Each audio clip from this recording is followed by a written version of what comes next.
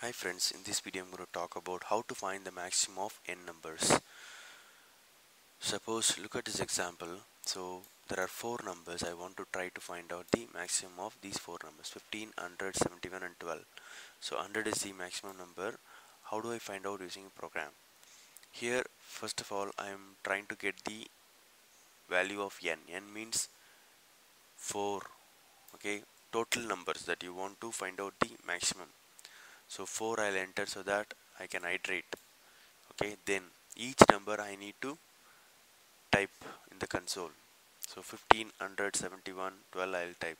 The moment I type, it will keep on comparing with other numbers. So first number it will become the biggest.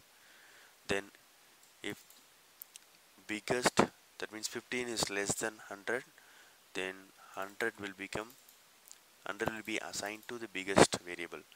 So biggest variable will always hold the maximum number, the big number. Okay, so it will keep on iterating. While doing iteration, what happens, it will try to compare with the next number.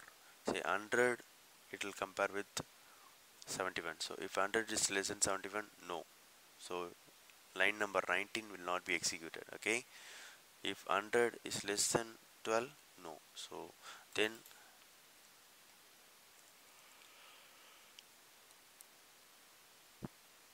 the biggest number will be 100. Okay, I have already compiled the program. Exe is ready, so let me run this program. Okay, so it is asking for how many numbers you want to calculate or you want to find the maximum. Four numbers I want to find the maximum. First, what is the first number? 15. Second number 100, 71, then 12. Okay, so out of these four numbers, what is the maximum number? It is 100. Okay, 100 is the maximum number.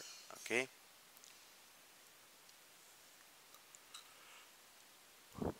you can also try out this program. Thank you.